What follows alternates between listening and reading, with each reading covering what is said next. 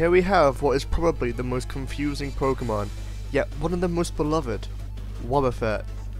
Where do I begin? Well, the beginning. Wobbuffet was introduced in Gen 2 and was mostly overlooked until Jessie of Team Rocket obtained one in the anime. And then it instantly stole the show, just how lovable this blob is. Every time he burst out of that ball, a big old smile would appear on my face. Him and Jessie had a very interesting dynamic. She appeared to hate Wobbuffet, but deep down she loved him like a son. But what even is Wobbuffet? Well, the closest guess is that it's based on a punching bag, which ties into his battle capabilities. More on that later. But also based on a series of Japanese dolls and even a Japanese celebrity, in the late Sanpei Hiyashia. What a crazy design for a Pokemon. Now, Wobbuffet in battle is very interesting, as it can't directly hurt foes, but instead relies on reflecting or countering attacks it receives, like a punching bag flying back at you after you hit it. This makes using Wobbuffet a game of, can I outsmart the opponent, because of this. This Pokemon is often banned to avoid the unlikely occurrence that both sides use Wobbuffet, resulting in a stalemate. Well, even if I can't use this Pokemon, I will always love it. Who's that Pokemon? The electric member of the bird trio, and the best electric type from Kanto, is Zapdos. It may have a weakness to rock, but that won't stop this awesome avian from being a great Pokemon in my eyes. Zapdos got a huge boost in usage in Generation 4 thanks to the physical special split, as well as being able to learn Heat Wave and Signal Beam to deal with steel types, and something to deal with ground types. Its special attack can be a max of 383, which is pretty good. Other than having great special attack, I love the looks of this thing. The sharp feathers on its wings resemble thunderbolts. Some may say it looks ridiculous, but I just think it looks cool. Better than Colonel Sanders over here. At the time of writing this, Zapdos' Galarian form hasn't released yet, but I can say that swapping the electric type for fighting will make for an interesting physically based counterpart for Zapdos. Just release it already, damn it. Who's that Pokemon?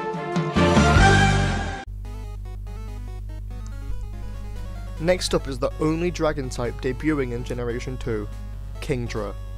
For a long time, Kingdra was the only water and dragon type, and is still the best one to pull off if you ask me. He's been a fan favourite since his debut, and I see why. If you ever find the rare dragon scale item in any game, please keep it. You'll want Kingdra, even if you already have a water type. Being based on the leafy sea dragon, Kingdra looks elegant but also regal, probably why King is in its name.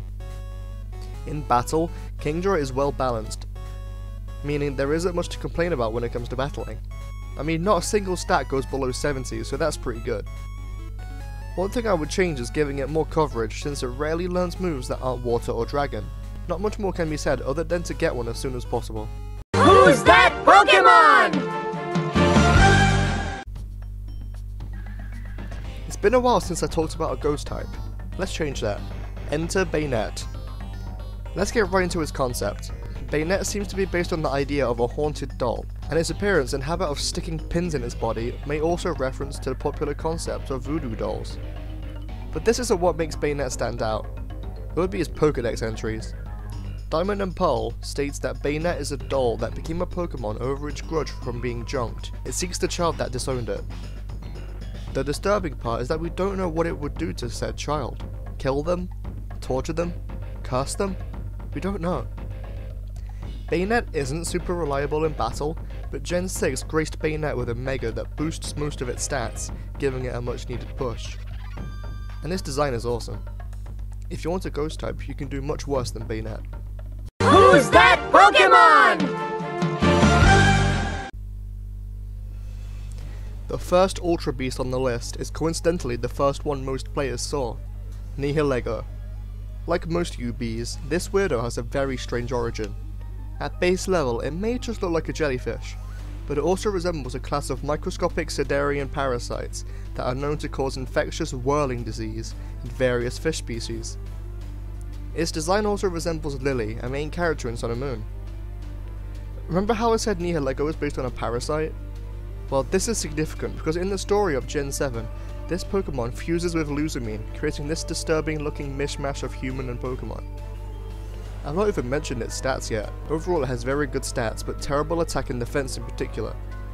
It shines in special attack and speed. I often use this Pokemon to set up Stealth Rocks or Toxic Spikes, as well as giving it Thunderbolt and Power Gem. I really hope Ultra Beasts are brought back in Crown Tundra. I miss using these wonderful freak shows. Who's that Pokemon? Here we have the second Alolan starter and my original choice, Decidueye. Decidueye is based on various species of owl, such as the extinct stilt owl, which explains its secondary ghost type. Very sad when you think about it. Aside from this, it is also based on the archer, since it fires its feathers like arrows, as shown in Spirit Shackle, a signature move. In battle, Decidueye is very balanced, as it's a mixed attacker. He has good defenses and decent speed as well. Like I said, I chose this Pokemon in my initial Gen 7 playthrough, because Rowlet stood out to me because 1.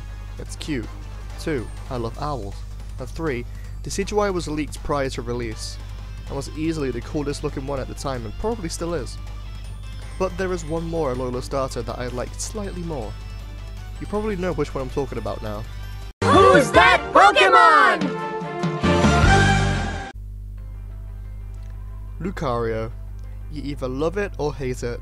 I for one welcome Lucario. Lucario has helped me through 3 different regions. The egg that hatched into Riolu and Sinnoh led to Lucario being a member of my most recent Sinnoh team, as well as Riolu being catapulted in early Black and White 2 alongside Mareep, which led to a strong team member in time for the second gym. And then in X and Y, Mega Lucario is straight up given to you. Lucario was the Pokemon chosen to introduce the concept of Mega Evolution. This is because Mega Lucario takes Lucario and simply makes him stronger, nothing more, nothing less. And the design change is small but effective. This Pokemon is based on Anubis of Egyptian legend, which is an awesome concept for a Pokemon. Lucario also has the distinction of being able to sense and manipulate aura, the life force of living organisms. Now that's badass. This Pokemon is the definition of a mixed attacker. Any move you can teach it can be used to good results. Lucario is also a character in Smash, but I rarely use him, but I do love his aura mechanic of getting stronger as he takes damage. Not to mention he's voiced by Goku. Lucario easily takes number 34 on the list. Who's that Pokemon? Another grass starter, but this time is not because of design, stats, or anything like that, but its appearance in a spin-off, Grovyle. Before we get into the nitty gritty, Grovyle has a good design that I actually prefer over its evolution Sceptile. It looks swift and badass. He's based on the Dromaeosaurus and geckos, pretty cool. Being that it isn't fully evolved, it's not very good in competitive battling, but that doesn't matter. Now for Grovyle's role in Mystery Dungeon. Now, I don't want to spoil anything, so I'll let you discover this amazing story for itself. So please go and buy Pokemon Mystery Dungeon Explorers of Time, Darkness, or Sky. That's it. That's all I can say. Next. Who's that Pokemon? The ancestor of all Pokemon itself. It's Mew. I know it's cliche at this point, but god damn it, Mew was a cute little creature. The original mythical with 100 base stats across the board, as well as being able to learn every single TM. This is as well rounded as you can get. Literally infinite number of ways to use Mew. I personally like to use it as a baton passer, and passing speed and strength buffs to teammates. Also, being the ancestor of all Pokemon, its design looked kinda like a fetus. Cute. Mew also went on to inspire the likes of Jirachi, Celebi, and Victini. I can appreciate that. Really, everything that is said about Celebi and Jirachi can also be said here. Mew also spends its entire life playing and having fun. He's just so innocent, like a child. Also, listen to Mew's voice.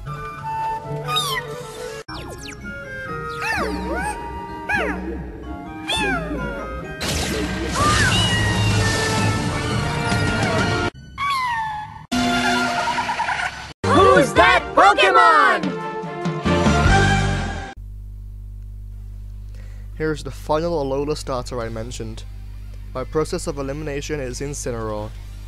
You can probably see that Incineroar is a bipedal tiger. Obvious design origin is obvious.